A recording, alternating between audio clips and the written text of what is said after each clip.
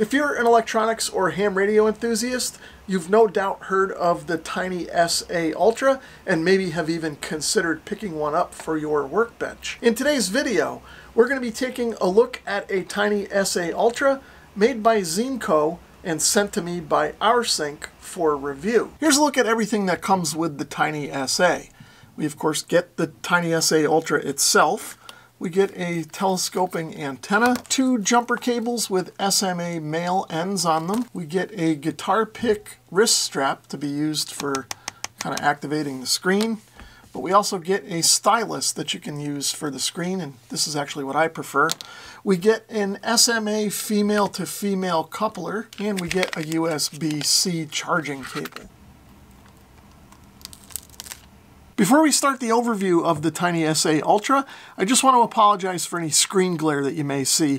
I've got it kind of minimized as best I can, but it still may creep in from time to time. So the screen for the TinySA Ultra measures about 3.5 inches wide by about 2.3 inches tall. Over here on the left side, we've got 2 SMA female jacks. One is the calibration port, and the other one is the RF in and out port. Now, it's a good idea to keep these dust caps installed on the jacks when you're not using the TinySA. That'll, of course, help keep dust and debris out of the ports, but it'll also help prevent any static discharge from ruining the sensitive electronics inside this device. Up on top of the TinySA, we'll find the on and off switch here, and we'll find the navigation rocker control here. This also has a press function to allow you to select certain items when navigating through the menu. And then over here on the right, is a little anchor point for the wrist strap. Down on the bottom of the TinySA, we have a USB-C charging port. You can also use this to interface with a computer so you can run the software and have a larger screen to look at. Over here we have a slot for a micro SD card, and as you can see, this unit shipped with an SD card installed. And then over here is a 3.5mm headphone jack.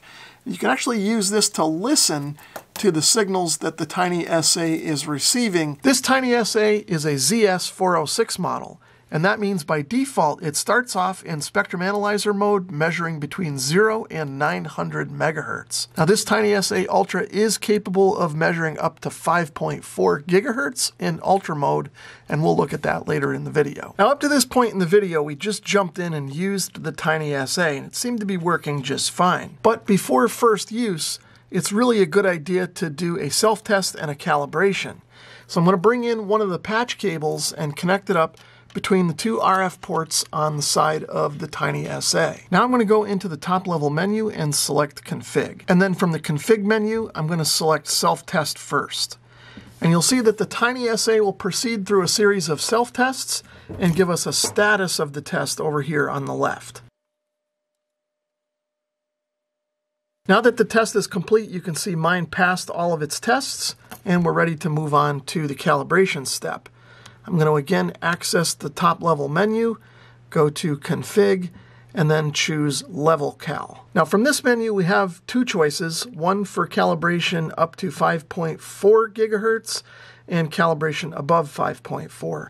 Now calibration above 5.4 requires some extra steps that I'm not going to cover in this video, so I'll leave links in the video description in case you want to see calibration above 5.4. But for now I'm going to choose the first option, and then I'm going to click Calibrate, and you'll see the TinySA will now go through a series of calibration tests and again give us status messages when it's complete.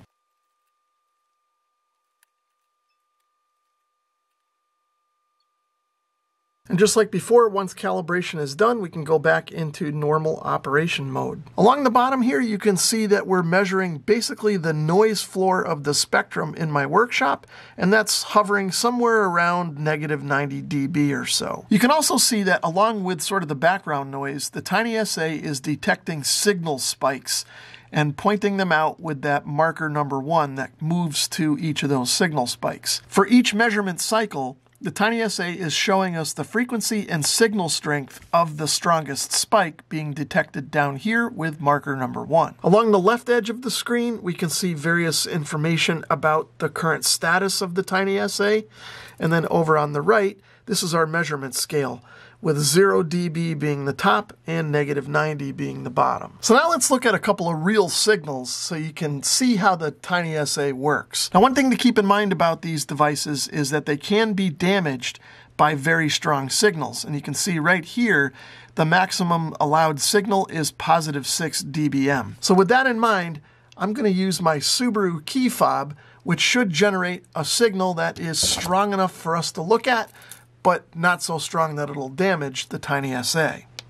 When I activate the key fob, you can see the signal spike here, and it's being measured at 434 megahertz with a strength of minus 46 dBm. Now, just for comparison, I've got a second key fob from a Toyota, and if I activate this one, you can see we're getting a signal spike at 312.6 megahertz with a strength of minus 68.8 dBm. To get a better look at a signal of interest, we can narrow up the spectrum.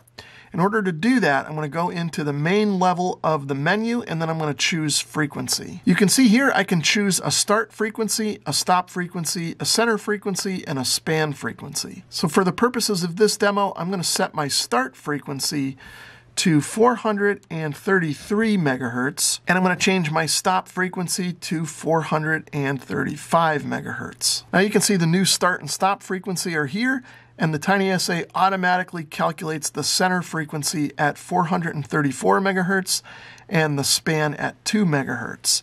Now we can also change our ranges by simply entering a span and a center frequency, and the start and stop frequencies will be calculated automatically by the TinySA. Now that we've got that narrowed up, I'm going to activate the Subaru key fob again, and you can see now we're getting a much better look at the signal generated by the key fob. You can see up here our frequency measurement is more accurate. Now you may be noticing a couple of different spikes in the signal, and it's kind of changing a little bit, and I think that's because of the spread spectrum technology used in the key fob. Now if you remember, the Toyota key fob was transmitting closer to 300 megahertz, so if I now activate this one, we're not going to see any signal spikes because we're not looking at that slice of the spectrum. If we want to capture a snapshot of a signal on the screen so that we can examine it in closer detail, the way to do that is to go into the top level of the menu and click pause. Now I can use the rocker switch on top of the TinySA to move the marker around and examine various peaks and troughs and look at the frequency and level measurements on top. You can also save screenshots from the TinySA to the SD card. In order to do that, we access the main level of the menu and go to Storage, and then choose the Save Capture item. Then we give it a file name.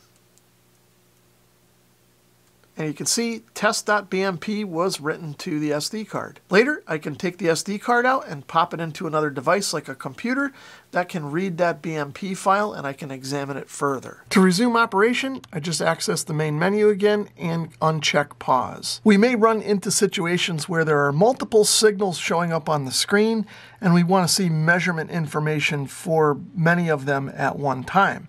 In order to do that, we can go into the TinySA main menu and choose Marker, and then we can choose from these presets down here to add or remove markers.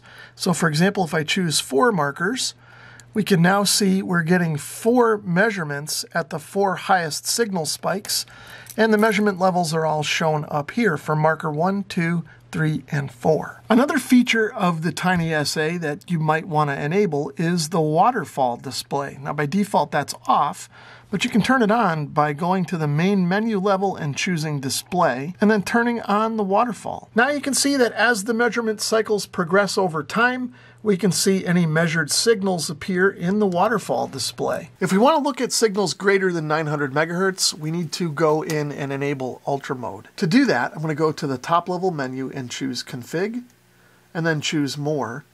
And then from here, I can just click Enable Ultra. Before entering Ultra Mode, this warning dialog pops up to let us know that we need the password in order to enable it. I've gone to the TinySA website and I've gotten that password, so I will enter it now. Now you can see we're in Ultra Mode and we're scanning between 0 and 3 gigahertz. You're probably also noticing that the scan speed is much slower than it was in normal mode. And that's because we're looking at a much wider frequency span than we were in default mode. So if we go in and change the frequency, we can increase that scan speed a little bit. Instead of starting at 0, I'll set this so it starts at 2 gigahertz. And you can see now it's scanning much faster. As I mentioned before, the top frequency in ultra mode is somewhere around 5.4 gigahertz. So I'm going to enter a stop frequency of 6 gigahertz. And you can see now we're scanning between 2 and 6. And the scan speed, again, is much slower because that's a pretty wide swath of spectrum to look at. This signal spike you're seeing here at around 2.4 gigahertz is the Wi-Fi router on the other side of the room. And this signal spike is the Wi-Fi router on the other side of the house that runs at a higher frequency. To disable ultra mode, we just go back into the menu, choose Config, choose More, and uncheck Ultra. And then the TinySA goes back in and the top limit is now 900 megahertz like it was before. Now that we've seen the basics of the TinySA, I want to go through and do a harmonic measurement test of this Baofeng HT. I'm not going to go into detail about the test setup in this video. I'll leave a link to some videos down below that go through that in more detail if you want to learn more. But I will show you that I'm going to use 40 decibels of attenuation between the radio and the TinySA to cut the signal level down so that I don't overload the TinySA. I've got the Baofeng radio connected up directly to my attenuators, and then I've got one of the patch cables connected to the RF input jack on the TinySA. Before I start off the harmonic test, I need to tell the TinySA that I have a 40 decibel attenuator in line. In order to do that, I'm going to access the main menu and I'm going to check the level option. And then I'm going to go down here to external gain. You can see by default that is set to 0 dB. I'm going to choose that and then I'm going to type in minus 40 times 1. And now if we check that level again, you can see that it now says negative 40 dB. And you may have also seen, as we were kind of looking at the menu, the measurement scale over here on the right has changed. And now plus 40 dB is our top level, and minus 50 dB is our low level. So now we're ready to set up the harmonic test. I'm going to go into the main menu and I am going to choose measure. And then from there, I'm going to choose the harmonic option. We're first prompted to enter a center or fundamental frequency that we want to test. So in our case, it's going to be 146.520 megahertz. Now the next prompt is for a span frequency. Now if we enter 0, that'll just show us the whole spectrum without any dividing lines. But if we put in a frequency, we can see dividing lines on the screen that will help more easily identify the harmonics. And normally we want those dividing lines to be spaced the same distance as the fundamental frequency. So I'm going to enter in 146.520 megahertz. So now you can see the test is set and ready to go. We've got our blue lines indicating our harmonic spans, and the spectrum is down here waiting for a signal. So if I key up the radio, it's going to take about 30 seconds or so for the TinySA to kind of settle out and for our measurement to become accurate. Now that the measurement has settled out, you can see we've got 4 spikes. The first one is our fundamental frequency, and that's measuring a level of 35 or so dBm.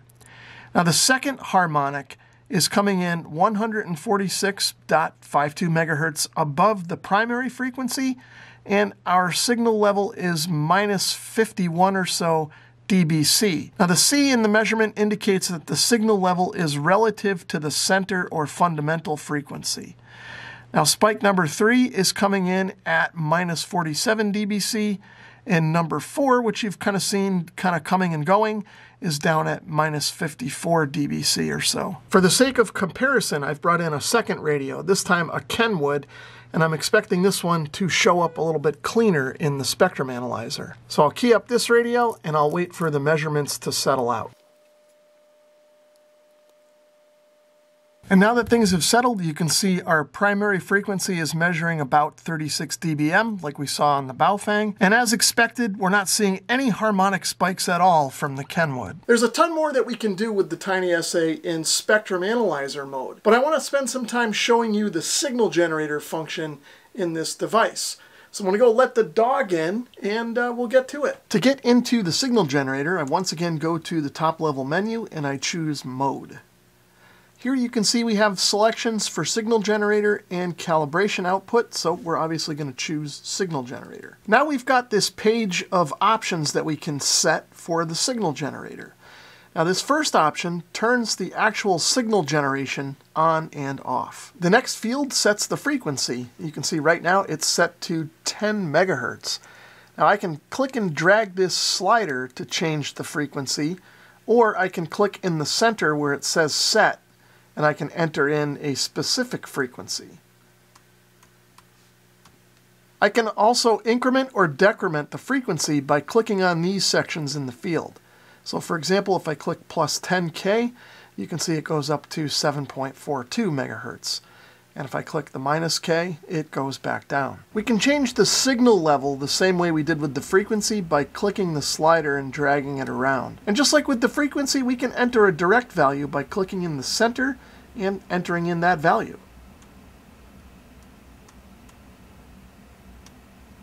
And we can also increment and decrement using these sections in the field. This field allows us to set modulation type. We can choose between AM or FM modulation, and we can set a frequency of the tone that we want to modulate.